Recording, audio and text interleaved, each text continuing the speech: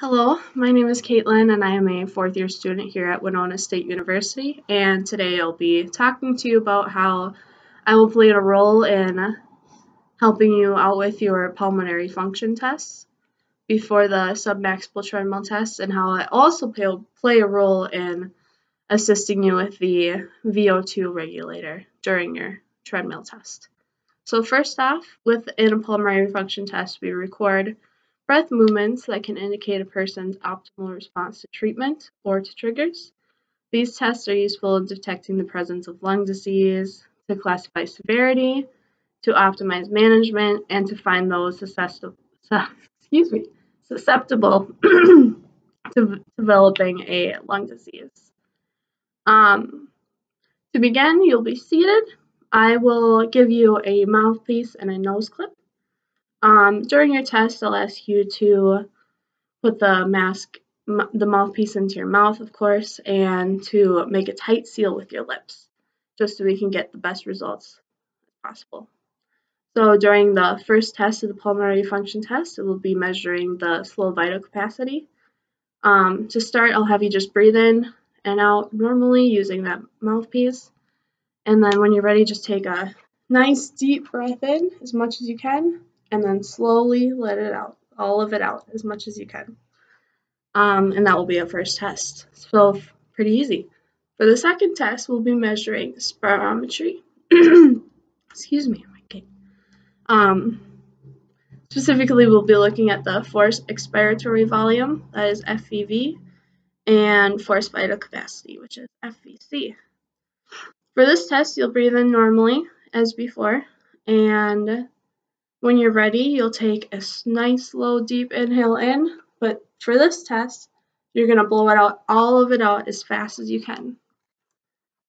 And then finally, for the third test under the pulmonary function test, we'll be measuring maximum voluntary ventilation, or MVV. And for this test, for 12 seconds, you're going to be taking medium breaths, pushing as much air in and out as possible, like you're huffing and puffing. So I'll kind of show you what I mean now. You're going to not taking full breaths, but also not just sounding like a chihuahua. So you're going to be taking nice controlled medium breaths in and out, and trying to move as much air in and out as possible for those 12 seconds. Each of these tests will be printed out, and we will interpret your data based on ACSM recommendations.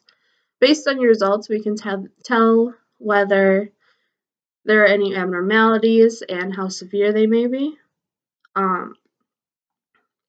We can also make exercise recommendations of the frequency and intensity for the exercise. So next, I'll be talking to you about how I'll help you with your VO2 mask. After you're all hooked up to the EKG, you're on the treadmill, you're ready to go, I will help you with the headset and the ventilator mask. So the headset is really, I'll just ask you if it's okay that I can touch you and I can help you put it on your head. And if that's okay, then the headset is just there to help the VO2 mask stay on. Otherwise, because you're not going to want to hold it while you're taking a test. No.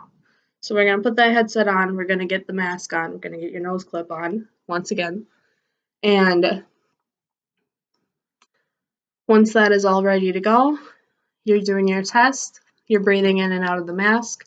The air that is moving in and out is actually going to be measured through our spirometry machine. And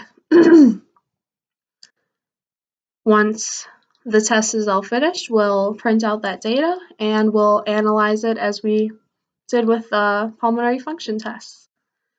So that will conclude our little discussion on how I will help you during the pulmonary function tests and the VO2. If you have any questions at all, feel free to ask. I'm only here to help you. Thank you.